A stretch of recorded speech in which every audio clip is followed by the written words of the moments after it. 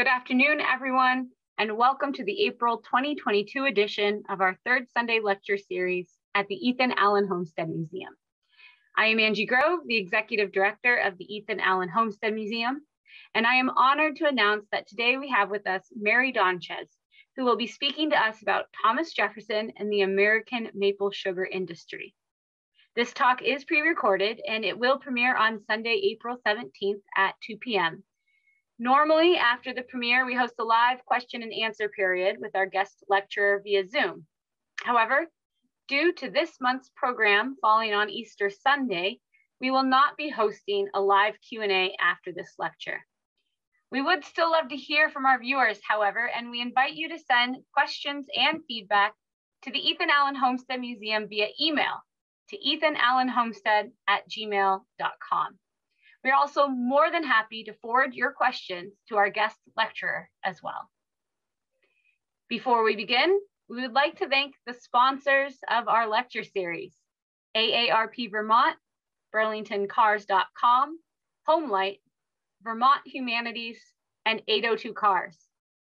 As a nonprofit and privately funded historical organization, it is only through the generosity of our sponsors and donations from viewers like you that we are able to bring programs like this to the public and carry out our mission to bring the 18th century to life. If you enjoy this program and would like to help us continue programs like these, please consider clicking the like button at the bottom of this video, as well as the red subscribe button. Clicking these buttons helps our YouTube page reach a larger audience and helps us continue our mission. Please also consider visiting our website, where you can make a one-time donation to help us implement our mission, or become a member of the Ethan Allen Homestead Museum and enjoy the perks of membership, such as free museum admission and access to member-only events. You can also follow us on Facebook, Twitter, and Instagram. Thank you for your support. Now it is my pleasure to introduce to you this month's guest lecturer, Mary Donchez. Mary is a resident of Newton, Massachusetts, whose first post-retirement project was to earn a master's degree from Harvard University's Extension School. This talk is based on her thesis for that degree. Her undergraduate degree in history is from Boston College. She spent her professional life working as an editor at WB Saunders, Macmillan, and Little Brown publishing companies before retiring from Harvard Pilgrim Health Care in 2011, where she worked as a project coordinator and for patient disease management programs and as editor for the physician newsletter. Today, we are lucky enough to have Mary with us for today's program. Welcome, Mary. Hello. I got interested in the subject of maple sugaring in New England a few years ago when I had to come up with a topic for my master's thesis. And the next couple of slides show some of the sources I quoted in my thesis on which this topic is based, and I'll mention others as I go along. I had read an article in what was then called the Colonial Williamsburg Journal entitled, "Does Vermont Owe Its Maple Sugar Industry to Thomas Jefferson and the Anti-Slavery Movement?" I was intrigued because I thought, Thomas Jefferson, what on earth does he have to do with maple sugaring? Which seems like such a quintessentially New England product. In fact, harvesting maple sap to make sugar coalesced with his view of the new country as a nation primarily of small farmers engaged with the land, living in bucolic harmony with it as they produced provisions to feed themselves and sell to their neighbors and friends. Although he promoted it vigorously among his friends and acquaintances, and he tried for years to produce maple sugar at Monticello, I ultimately concluded that while Jefferson was a founding father of his country, he was not the founder of Vermont's maple sugar industry. Nevertheless, the story of how his advocacy influenced and affected maple sugaring in New England takes us down an interesting byway in American history. It also casts a light on Jefferson's famously conflicted views on race and slavery. On the one hand, his desire to ease the burden on slaves producing cane sugar in the West Indies, and on the other, his reliance on slave labor to maintain his lifestyle at Monticello and his refusal to free any of his slaves during his lifetime. I'll start with a trip to Vermont that Jefferson took with James Madison in May and June of 1791, which was a major impetus for his advocacy of maple sugar. Then I'll talk about his reasons for promoting maple sugar, the influence Benjamin Rush had on him, the great maple sugar bubble of the late 1780s and early 1790s, and the people who were involved in that. After that, maple sugar production was quiescent for a few decades, largely because extracting the sap was so difficult, given the primitive equipment. Also, the only way to convey a maple sweetener to market was by converting the sap to sugar by boiling it down into syrup, then continuing to boil the syrup until it crystallized into sugar, which was poured into molds where it hardened. Interest revived in the mid-19th century around the time of the Civil War, and I'll discuss the reasons for that. I'll touch on maple sugaring in the 20th century, then circle back to Jefferson and talk about the reasons this lifelong slave owner championed maple sugar as a substitute for cane and just what his relationship is to the American maple sugar industry. So Thomas Jefferson and James Madison took a trip together in May and June of 1791, heading north from New York into New England. Needing relief from migraines caused by stress and overwork, Jefferson, who at the time was living in Philadelphia and serving as George Washington's Secretary of State, needed some R&R. He was also, as a lifelong farmer and gardener, interested in observing flora and fauna new to him as a Southerner. Their route took them up the Hudson River to Poughkeepsie, then on to Albany on horseback. Passing through Saratoga, they sailed on Lake George and attempted to get into Vermont via Lake Champlain. Turned back by bad weather, they headed into Vermont by land, staying overnight in Bennington, which was their northernmost stop. They reached Bennington on June 4th and were guests of Moses Robinson the next day. Robinson had just completed a term as governor and was about to become one of Vermont's first two senators. During their 2 days in Bennington, Jefferson spoke with other distinguished citizens about his hopes for a maple sugar industry, including Anthony Haswell, editor of the Vermont Gazette, who reported on Jefferson's visit, writing, quote, "It is reported on good authority that accurate calculations have been made by which it is ascertained beyond a doubt that there are maple trees in the inhabited part of the United States more than sufficient, with careful attention, to produce sugar adequate to the consumption of its inhabitants. It is likewise said that refineries are being established by some wealthy foreigners resident in the Union, by whom agents will be established in different parts who will loan out kettles on reasonable terms to persons unable to purchase. With these agents will likewise be lodged to purchase all the raw sugar in their power. This scheme, prosecuted to effect, cannot fail to be extensively beneficial to community. But in the meantime, attention to our sugar orchards is essentially necessary to secure the independence of our country." This quotation raises a couple of themes that factor into Jefferson's advocacy of maple sugar. The refineries established by wealthy foreigners, and not just foreigners, as we will see, and the idea that maple sugar will help cement the fledgling nation's independence. On their way back to New York City via Connecticut and Long Island, Jefferson placed an order with a nursery on Long Island for sugar maples to plant at Monticello. In correspondence later that summer with Joseph Fay, whom he had met in Bennington, Jefferson asked about maple seeds Fay had promised to send him and noted that sugar maple trees are drawing more and more attention.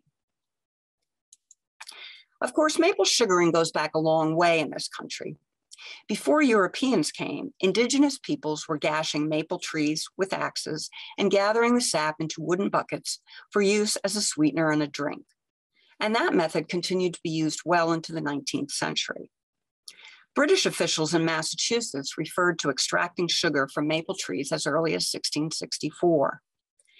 Early histories of the state of Vermont, it was admitted to the Union on February 18, 1791, touted the value of the maple tree for its beauty, its lumber, and its sugar.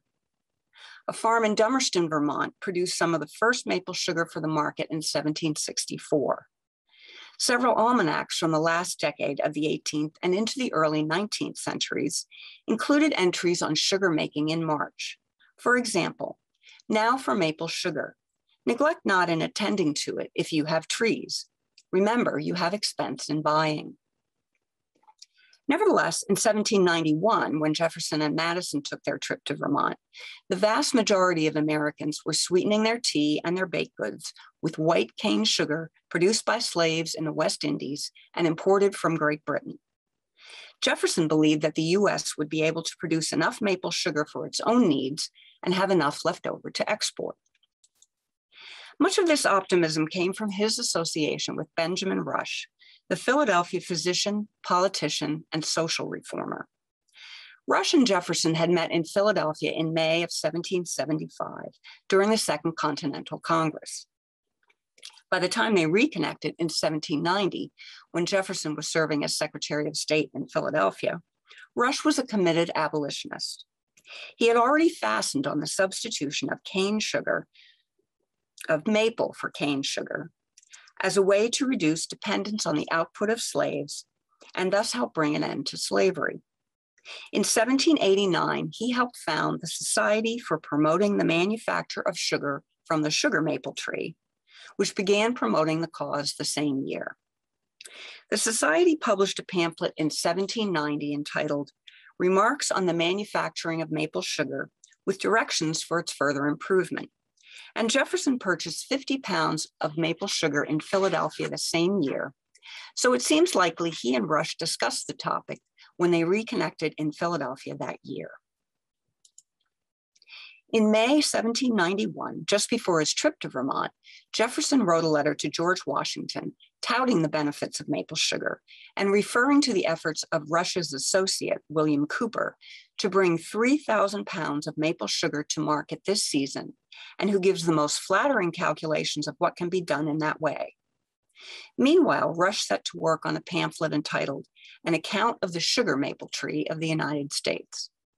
Written in the form of a letter to Thomas Jefferson, it was read before the American Philosophical Society on August 19, 1791. The two men were destined not to meet again after the 1790s, but they remained friends and maintained a lifelong correspondence until Rush's death in April of 1813. In the intervening years, Jefferson continued to try to grow maple trees at Monticello, used maple sugar when he could get it, and proselytized among his friends and correspondents about the benefits of maple sugar over cane.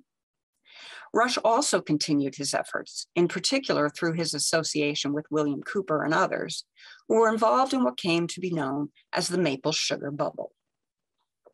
The maple sugar bubble of the 1790s resulted from a collaboration between abolitionists and land speculators at the intersection of piety and profit.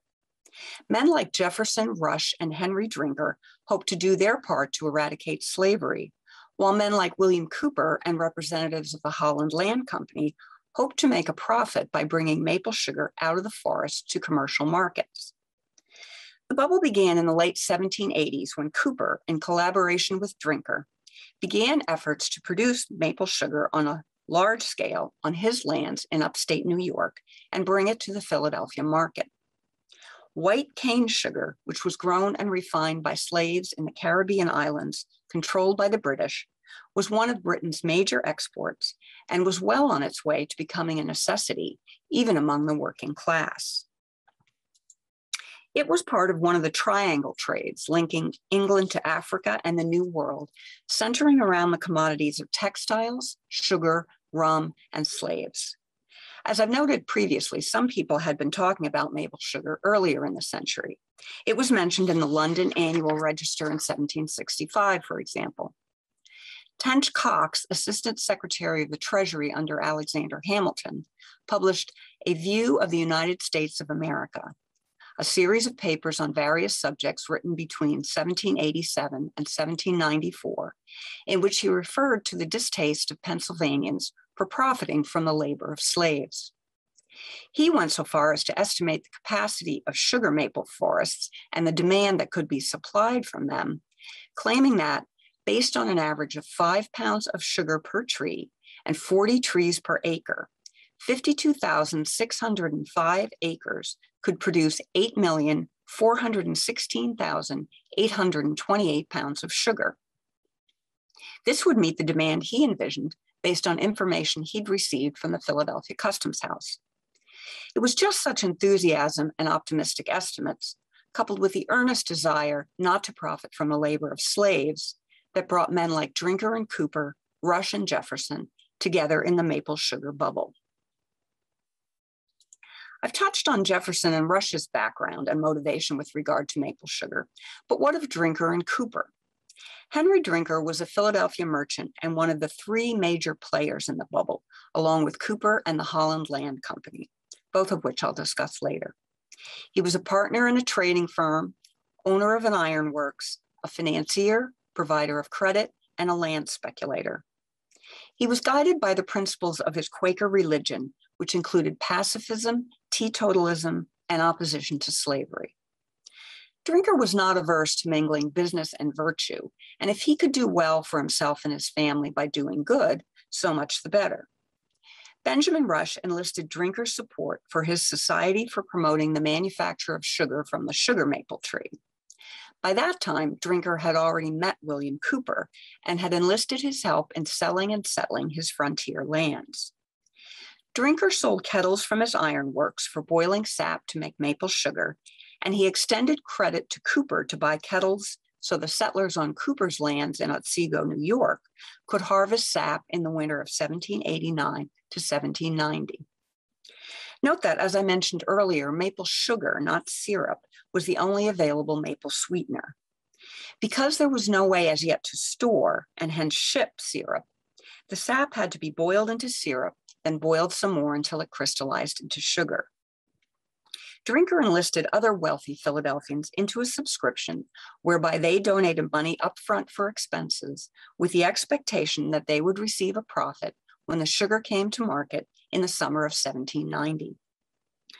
The sugaring season was disappointing, and Cooper was able to ship only about 20,000 pounds of sugar to Philadelphia, about a fifth of what he had promised.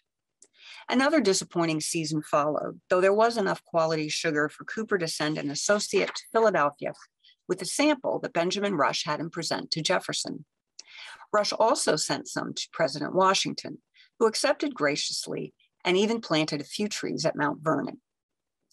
Nevertheless, the handwriting was on the wall, and although Cooper had his settlers produce sugar for the Philadelphia market for one more season, he bought no more kettles, broke up his own sugar works, and informed Drinker in May of 1792 that he would quit the trade in the fall. Drinker, though disappointed, was motivated by more than profit, and he persevered. He set up a maple sugaring operation at his settlement in Stockport, Pennsylvania, on the Delaware River just south of the New York border. Neither the 1790 nor the 1791 season was particularly profitable, but his expectations were still high when he breakfasted with Jefferson on May 13, 1791, and learned that he and Madison were about to set off on their trip through maple sugar country. In 1792, Drinker established another settlement, Union Farm, about 7 miles from Stockport. Formerly named the Society for Promoting the Manufacture of Sugar from the Sugar Maple Tree and Furthering the Interests of Agriculture in Pennsylvania, it functioned the same way as Drinker's enterprise with Cooper. Wealthy Philadelphians subscribed for stock at 50 pounds per share, putting in their money up front to fund the startup, with the expectation of getting their money back and more the next summer when the sugar came to market.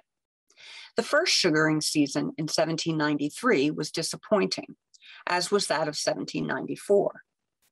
To get a profitable amount of maple sugar to market required, first of all, that the weather cooperate, which it did not. In addition, the logistics of getting the containers of sugar out of the wilderness in winter and early spring to urban markets without spoilage were daunting, given that horse-drawn wagons were the only means of transport. On November 9, 1795, the managers recommended to the shareholders that it was inexpedient further to prosecute the plan. The shareholders consented, and although he continued, and after him his heirs, to pay real estate taxes on Union Farm until it was finally sold in 1833, Henry Drinker was done with maple sugar. But what of his erstwhile partner, William Cooper? If Drinker's motivation was at least as much about abolitionism as capitalism, what kept Cooper tapping maple trees in the forests of Otsego for as long as he did? Judge William Cooper was born near Philadelphia, the third son of a Quaker farmer. He received only a rudimentary education, but he married well to the daughter of a wealthy New Jersey landowner.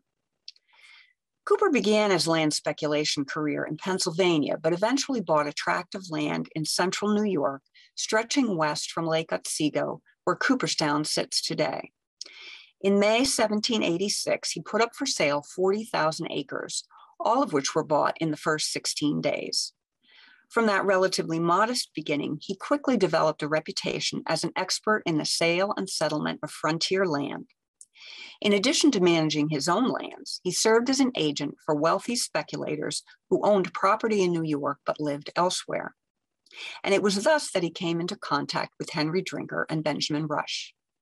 In 1791, he was named presiding judge of common pleas in Otsego, and he served 2 terms in Congress. Cooper had motivations beyond profit or concern for the settlers on his own lands. Having come into his prime in the post-revolution era, he was bent on establishing his wealth and position, which meant gaining acceptance from the social elite. His connections with Drinker and Rush were important to him, so when he had the chance to parlay the contacts he had made with these men as land agent into business arrangements, he jumped at it. Like Thomas Jefferson, Cooper saw maple sugar as a commodity that could be produced with relatively little labor and even less cash outlay. If he could develop a market for maple sugar, he could promote Otsego commerce, help his settlers pay their land debts, and bring himself to the attention of some of America's most illustrious gentlemen. Based on his calculations of 5 pounds of maple sugar per tree per season and 50 trees per acre, Cooper asserted in a 1792 letter to the New York Agricultural Society that a full supply of that article of life, that is maple sugar, may be manufactured within the boundaries of this state. At this point in his maple sugaring endeavors, Cooper may well have been attempting to get state sponsorship because it was apparent that individual efforts like his at Otsego and Drinkers at Stockport and Union Farm were not going to be successful. The statistics that he was promulgating, while they might have been technically accurate, were predicated upon actually being able to extract that amount of sugar from each tree, bring it to an urban market from the wilderness in perfect condition, a task he was unable to fulfill. Eventually, Cooper cut his losses and his ties with Drinker and withdrew from the maple sugaring business. Interest in maple sugaring for both economic and altruistic reasons was not confined to America. In 1792, the Holland Land Company, probably the wealthy foreigners Thomas Jefferson referred to in his conversations with the gentleman he spoke with in Vermont, purchased 3.3 million acres of land in western New York State. Eventually, the company owned more than 5 million acres in New York and Pennsylvania. The company was formed in 1789 with the merger of several Dutch banking and brokerage firms. By 1791, discussions were underway about setting up a maple sugaring enterprise on some of the lands it would eventually buy. It is impossible to know what the company's main motivation was. Certainly, it was not only American idealists who cherished the idea that if maple sugar supplanted cane sugar, slave labor might decrease. Still, one of the firms that merged to form the Holland Land Company was already engaged in the sugaring business, and it seems likely that its motivation was largely materialistic. Agents from the company began their search for sugaring lands in August 1791, 2 months after Jefferson's visit to Vermont. They eventually covered about 2,600 miles. Starting in Pennsylvania, they moved on to New York, Vermont, and Connecticut, then back through New York and on to Philadelphia, where they had started. During their journey, they visited Henry Drinker's operation at Stockport and that of William Cooper at Otsego as well. They reported their findings to the company, which bought the land they recommended. By the end of February 1793, one of the agents, Garrett Boone, was planning his maple sugar operation, centered north of Utica, New York, and called Oldenbarneveld. He started small, experimenting on just 17 acres, planning to expand to 10,000 acres, which he hoped would produce 1.5 million pounds of sugar per season. With an idea that was ahead of his time, he found a woodworker to construct troughs to collect the maple sap. with each tree in its trough connected through a system of subsidiary troughs to a reservoir at the bottom of a wooded slope of maple trees. At first, the system seemed to be successful, but sun and frost warped the troughs, causing leakage. Boone tried other variations on the system, though apparently not the standard bucket collection method, without success. He was not given another chance. On November 30th, 1794, the books of the sugar enterprise were closed, and the efforts of the Holland Land Company to produce maple sugar for a commercial market came to an end. In 1795, Henry Drinker shut down Union Farm, and the same year, Benjamin Rush signed a proposal for the sale of the lands and property of his Society for Promoting the Manufacture of Sugar from the Sugar Maple Tree, which marked the end of his advocacy of maple sugar. The bubble burst partly because of unrealistic production estimates, but also because settlers were using their maple trees for more than producing sugar, which I'll discuss in a minute.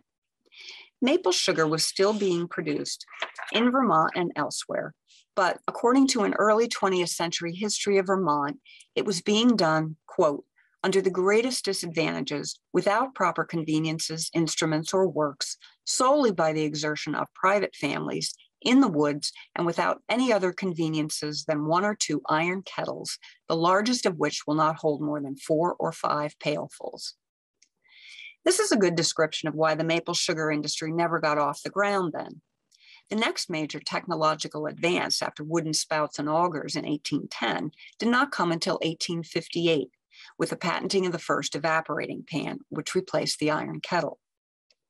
So after the flurry of interest in promoting maple sugar occasioned by the advocacy of Jefferson and Rush and the determined efforts of the maple sugar bubble entrepreneurs, attention waned.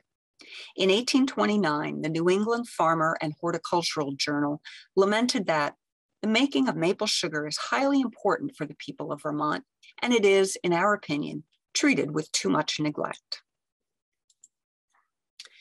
Along with the collapse of the bubble and the general difficulty of extracting the maple sap and turning it into sugar in the middle of the snowy woods, other forces were at work that kept maple sugaring from becoming a thriving commercial enterprise.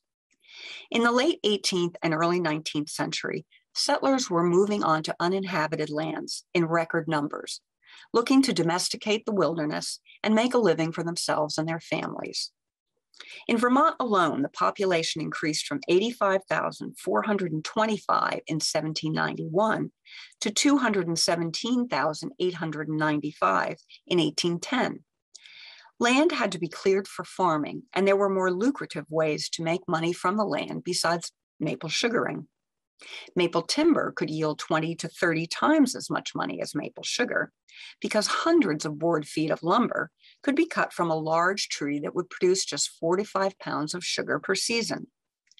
Potash was another source of revenue from maple trees. Once the land was cleared, the trees were burned, generating huge piles of potassium-rich ashes, which could be used for fertilizer or sold to a merchant who boiled them down to make potash. This became a major export commodity to Great Britain, which found various uses for it in its burgeoning manufacturing economy. Cutting and burning maple trees, while it was hard work, was simpler and less labor-intensive than sugaring and could be done at any time of the year. But maple sugaring technology was about to make some advances. For more than 100 years, the process of making maple sugar remained virtually unchanged, save for the substitution of augers for axes to pierce the trees and wooden spouts to direct the flow of sap.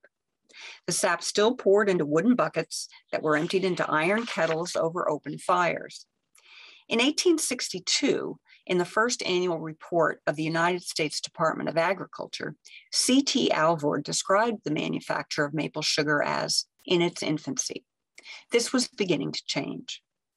Starting in the 1830s, processes for refining sheet metal and the invention of the tin can led to advances in the production and storage of maple products. Eli Mosher of Flushing, Michigan, patented the first metal sap spout in 1860. Metal sap pails and lids followed, and tin cans meant that syrup could be stored and sold without having to be turned into sugar. As the century wore on, the production of sugar waned in relation to the production of syrup, reflecting these improved storage methods and the fact that the extra step of boiling the syrup down into sugar could be eliminated. But the most revolutionary change in the process of making maple sugar involved the substitution of flat pans, called evaporators, for the iron kettles. It is difficult to determine exactly when evaporators were first used. The earliest design was a shallow iron pan, 30 inches wide, 6 inches deep, and 6 to 20 feet long, supported by a firebox of stone or brick. The larger undersurface of the pan allowed for quicker evaporation, use of less fuel, and higher quality sugar and syrup. For the most part, after the 1870s, maple sugar making technology remained static for another 100 years when tubing systems came into widespread use. For example, in the 1870s, sugar makers were still debating the merits of metal versus wooden buckets, as well as pans versus evaporators. Nevertheless, maple sugar production increased steadily to a peak of 40,120,205 pounds from 23 states in 1860. There was another factor at play in the upswing of maple sugar production, besides improvements in technology, and it harkened back to Thomas Jefferson and Benjamin Rush's interest in promoting the commodity as a substitute for slave-produced cane sugar. Vermont was anti-slavery from its very beginning as a territory. By 1837, it boasted 89 anti-slavery societies and a total of more than 5,000 members. In the farmer's calendar section of various almanacs, readers were urged to pay attention to maple sugaring in March. "Maple sugar will now call your attention," said one. "This is a more wholesome and pleasant sweetening, and every true American will prefer it to that which is seasoned with the tears, sweat, and blood of the miserable slave." Eastman Johnson, a 19th century American painter noted for his portraits and paintings of scenes of daily life in the South and cranberry harvesting, did a series of maple sugar paintings in the 1860s and early 1870s. Johnson was a Union supporter, and through these paintings, he drew attention to maple sugar produced by free people in their own communities, the Jefferson ideal, as an alternative to sugar produced by slaves. These abolitionist sentiments, coupled with the burgeoning technical advances, pushed maple sugar production to its absolute peak in 1860.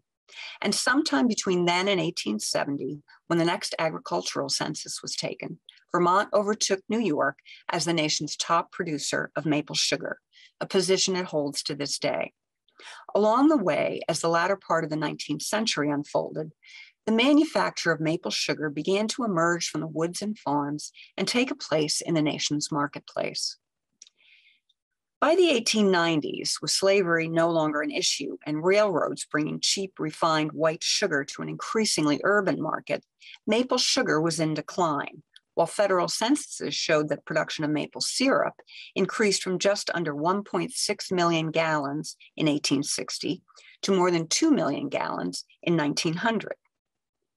In the late 19th century, trade associations, such as the Vermont Maple Sugar Makers Association, one of the oldest non-governmental agricultural trade organizations in the United States, were founded, seeking to improve quality, increase production, and better market maple products.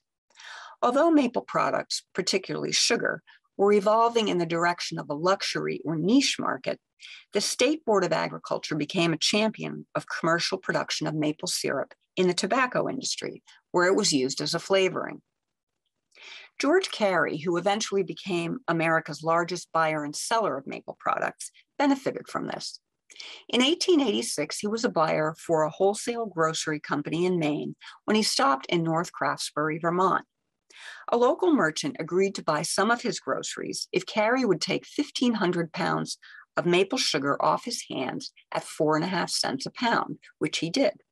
Luckily, he encountered a tobacco salesman from Virginia, whose company was using West Indian sugar at 5 cents a pound to flavor its chewing tobacco. Carey persuaded him to try the maple sugar, and soon railroad carloads of maple sugar were traveling south to the tobacco companies. On the strength of his profits, Carey established the Cary Maple Sugar Company in 1902, which sold maple sugar, syrup, and candies throughout the country and abroad before filing for bankruptcy in 1931. The primary market for maple sugar and syrup was not the individual consumer, but rather large processing corporations that used them as flavoring. Farmers who were not organized and were otherwise occupied with making a living from the land tended to sell the product they did not keep for home use to neighbors and friends or to the local grocery store for a low price or in exchange for cane sugar. The stores then resold it to mixers who used it to flavor a body of glucose or cane sugar 6 to 10 times as great, making a product that was marketed as pure maple syrup. The packers preferred a dark, inferior sugar because it would go farther in the mixtures, and by one estimate, 7/8 of the product sold by the turn of the century was suspect, being only partially maple syrup or even made entirely of other substances. The U.S. Department of Agriculture was so concerned about this that it included a discussion of adulteration of maple products in its 1905 Bureau of Forestry Bulletin on the maple sugar industry. Although its report that year did note that given the present state of knowledge, it would be hard to determine whether other sugars had been added to maple sugar.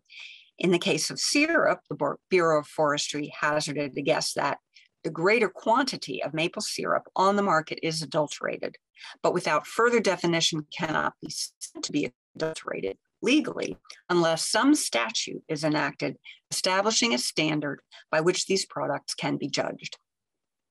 As far back as the 1890s, Senator Redfield Proctor of Vermont had expressed an interest in a pure food and drug bill in terms of both consumer safety and the economic protection it would afford producers by preventing adulteration. In 1903, he became more personally involved when he attempted to determine if syrup produced by the Towel Maple Syrup Company of Burlington, Vermont, was one, actually maple syrup, as opposed to brown-colored cane sugar syrup, and two, made in Vermont. It turned out that the poorest grade of Vermont maple syrup was shipped to the Towel Company of St. Paul, Minnesota, where it was blended and Burlington, Vermont put on the label. Although Proctor was sure that what he had tasted was not maple syrup, adulteration could not be proved. In 1906, partly as a result of concern about the dilution of this iconic product of the American forests, Congress passed the Pure Food and Drug Act. The price of cane sugar continued to drop. In 1818, maple sugar was half the price of cane, and by 1880, they were equal. By 1885, cane sugar was cheaper for the first time. Maple sugaring still made sense for farmers with woodland on their property and families to help them harvest the sap. But as the price of cane sugar dropped, beet sugar became available, and America continued to urbanize, maple sugar lost its economic advantage.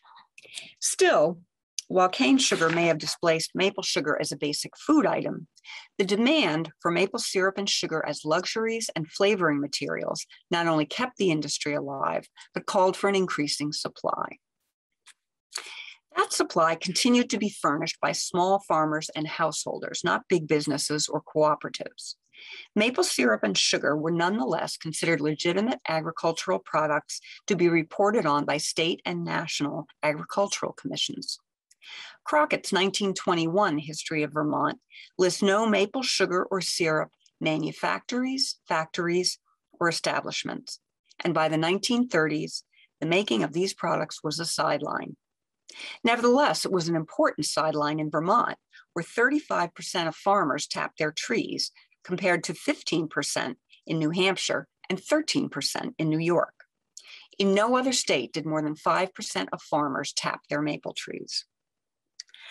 Although big business never made serious inroads into the maple industry, private enterprise was still at work. In 1916, W.C. Bauer invented a metal sap gathering tube, which eventually proved impractical because of freezing and leakage. Other tubing systems were tried in the first half of the 20th century, including gutter spouting and iron water pipes. Various problems rendered these impractical, such as leakage from ice and falling limbs and damage from deer. Tin pipes heated up too much during the day, and could cause sap to begin to ferment by the time it reached the sugar house. In 1959, Nelson Griggs of Vermont patented the first plastic sap-gathering pipeline system. Advances in the plastics industry beginning in the late 1950s enabled the development of a collection system consisting of vinyl tubing that connected hundreds of trees, using gravity to drain the sap downhill to a centralized tank that fed directly to the sugar house. Maple sugar and syrup also became more and more closely tied to Vermont's economy and self-image. By 1870, Vermont had overtaken New York as the nation's largest producer of maple products. According to a news release from the National Agricultural Statistics Service under the aegis of the U.S. Department of Agriculture in June 2021, the 2021 Vermont maple syrup production totaled 1.54 million gallons. Although this was down 21% from the previous year, largely due to weather and an average season of only 28 days as compared to 38 days the previous year, Vermont remains the top producing state in the nation. Thus, more than 200 years after Thomas Jefferson tried to gain support for maple sugaring in Vermont, maple products have established a niche as a luxury, homegrown, natural food item tied to Vermont's image as a bucolic sylvan paradise whose beautiful leaves draw visitors in the fall and whose maple sugar and syrup products draw interest all year round. Not exactly what Jefferson had in mind, perhaps, but he never gave up on maple sugar. What kept him promoting it, writing about it, and growing maple trees at Monticello for as long as he did? I'll finish up with a look at Jefferson's quixotic championing of maple sugar and the vexing question of why a lifelong slave owner continued to promote this anti-slavery cause. The last sugar maple tree at Monticello died in July 1992. It was probably from a planting done in 1798, and it had reached a diameter of 5 feet.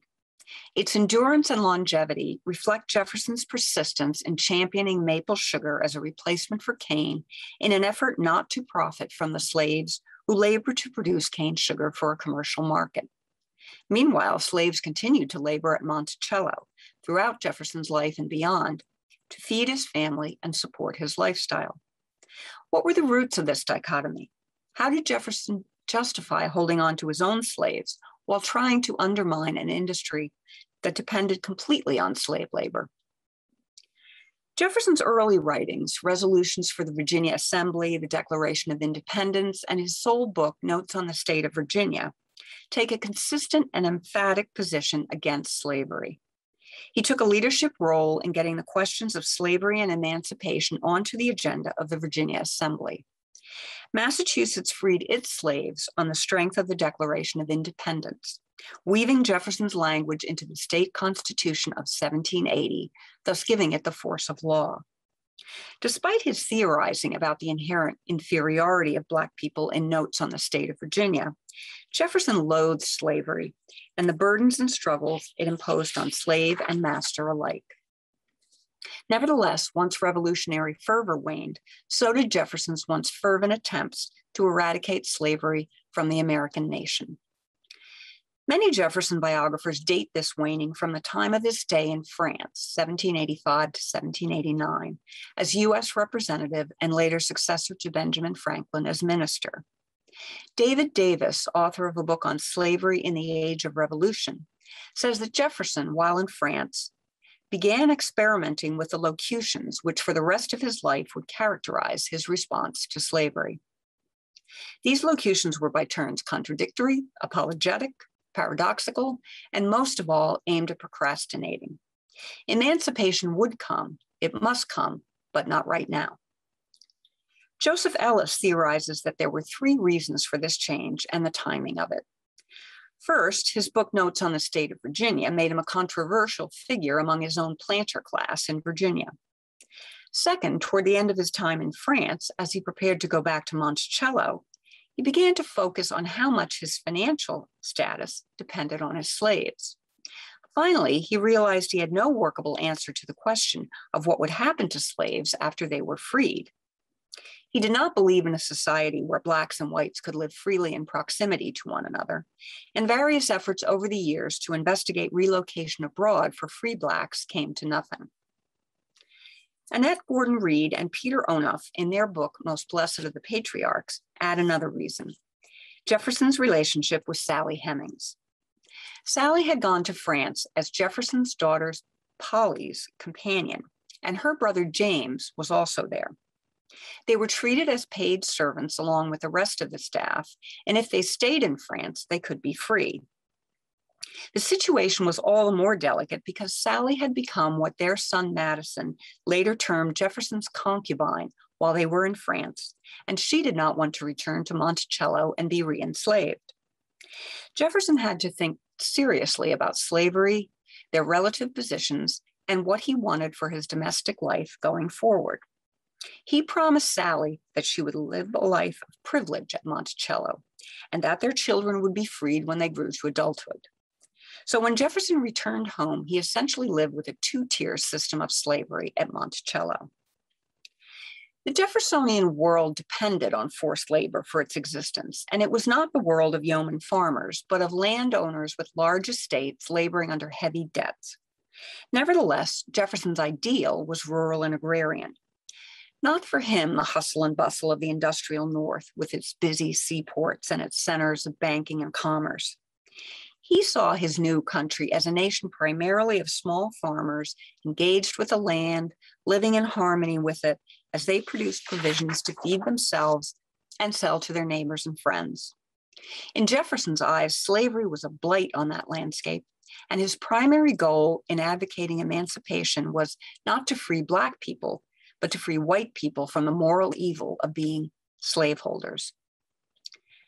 Jefferson had another motive for championing maple sugar besides undermining slavery and promoting an agrarian ideal, and that was to reduce America's dependence on Great Britain.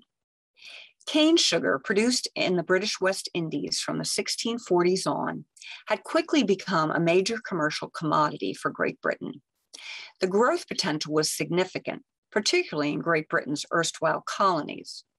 Jefferson was an advocate of economic independence from Great Britain, and he saw the development of a market for maple sugar as a way to promote that independence. Like all advocates of maple sugar, Jefferson touted its ability to improve America's balance of payments as well as its moral utility. According to his biographer Dumas Malone, Jefferson's preference for agriculture was based on moral and political grounds more than economic ones, and his championing of maple sugar with its anti-slavery and anti-Great Britain connotations provides us with a striking example of this.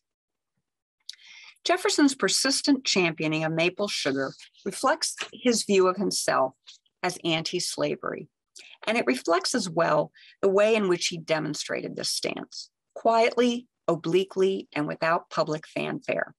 He planted maple trees, he bought and used maple sugar, and he proselytized among his friends. But none of these efforts required him to lay either his political capital or his national reputation on the line. So to sum up, despite suggestions in popular literature, for example, a 1996 article in American Heritage magazine, the article in the Colonial Williamsburg Journal on which this talk is based, and the 2010 book, Founding Foodies by Dave DeWitt, that Thomas Jefferson was a founding father not only of his country, but of the maple sugar industry as well, a deeper search reveals a more complex picture. For one thing, there were numerous other factors contributing to the promotion and development of maple sugar and maple syrup production in the United States, such as the so-called maple sugar bubble fueled by land speculators, abolitionist fervor, particularly among Benjamin Rush and his friends in Philadelphia, and economic necessity among farmers struggling to wrest a living from the rocky, forested lands of New England.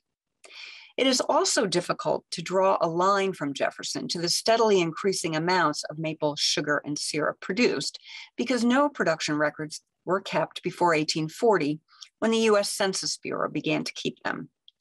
There are no before statistics that might let us measure the impact of Jefferson's promotion of the homegrown sweetener.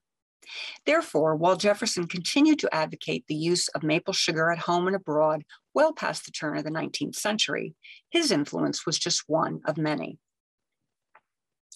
Sugaring did not lend itself to nor require a major industrial presence, nor would personal intervention alone, even from so preeminent a personage as Thomas Jefferson, have been sufficient to advance the industry. It was not until the technology to produce and store maple syrup began to develop in the mid-19th century, coupled with the renewed awareness of the terrible human cost of producing cane sugar that came with the Civil War and America's attempts to deal with its own slave issue, that maple sugar and syrup drew the attention of widespread commercial markets. So if Thomas Jefferson is not the father of America's maple sugar industry, what was his contribution? His was a sustained and eminent voice in the effort to make maple sugar the dominant sweetener in the United States. Although his initial interest was aroused by the Pennsylvanian Benjamin Rush, who died in 1813 after 20 years of silence on the subject of maple sugar, Jefferson's ties to Vermont, the state most closely associated with maple sugar, were close and meaningful. His visit to Bennington in 1791 and his subsequent correspondence with Joseph Fay stimulated his efforts to grow maple trees at Monticello and to promote the use of maple sugar in a wider context. The men he met there, Fay, Vermont Governor Moses Robinson, and Vermont Gazette editor Anthony Haswell, remained lifelong Republicans and Jefferson supporters. Given Jefferson's sustained advocacy of maple sugar, it is interesting that his biographers devote little or no time to it. Some biographers, for example, Dumas Malone and Gordon Reed and Onuff, mention Jefferson's journey to Vermont, but not its connection to maple sugar, despite numerous references to it in his letters.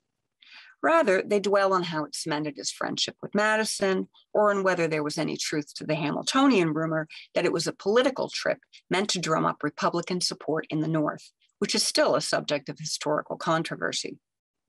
Still, Jefferson's involvement with maple sugaring gives us another window through which to look at Jefferson's attitude toward agriculture, the economic development of the new nation, and most importantly, slavery. Vermont continues to be the top maple syrup producing state in the country, and no one can drive the highways and back roads of Vermont without being afforded numerous opportunities to purchase maple syrup and other maple products. Probably very few people think of Thomas Jefferson when they stop. The connection between a founding father from Virginia and this most New England of products is a little known, but I think fascinating byway in American history. In addition, the story of his advocacy of maple sugar as a substitute for cane adds to our picture of Jefferson, the slave owner, who also penned the words, "All men are created equal." Thank you. Thank you, Mary, for this fascinating lecture, which is very timely considering the sugaring season is just about drawing to a close up here in northern Vermont, and we're all getting to enjoy the products of the maple sugaring industry right now. Just to remind everyone, due to this lecture series falling on Easter Sunday, we will not be hosting our normal live Q&A with the lecture after the premiere of this video. You are welcome to send questions and feedback to the Ethan Allen Homestead Museum at the email address on the screen, ethanallenhomestead@gmail.com. We would be delighted to hear from our viewers about our program, and we're more than happy to forward your questions to our guest lecturer. I would also like to ask our viewers again to click the like button at the bottom of this video, as well as the red subscribe button to help our programming reach a larger audience. And consider visiting our website, where you can find out more information about our historical nonprofit and museum, including how you can get involved as a volunteer or as a member. Thank you for your support. And finally, one last thank you to our guest lecturer, Mary.